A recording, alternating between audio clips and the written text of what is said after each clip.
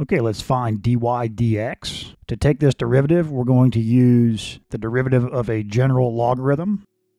So using the chain rule, we've got log base 4 of something. What is the derivative of log base 4 of something? It's 1 over the natural log of the base times that something, times the derivative of that something. So times the derivative of log base 6 of x squared plus 7. So what is the derivative of log base 6 of x squared plus 7? Well, chain rule again. We have the log base 6 of something. The derivative of log base 6 of something is 1 over natural log of the base times that something, times the derivative of that something. Chain rule again, we have the square root of something. What is the derivative of the square root of something? It's 1 over 2 square root of that something times the derivative of that something. What is the derivative of x squared plus 7? It's 2x. And we're left with,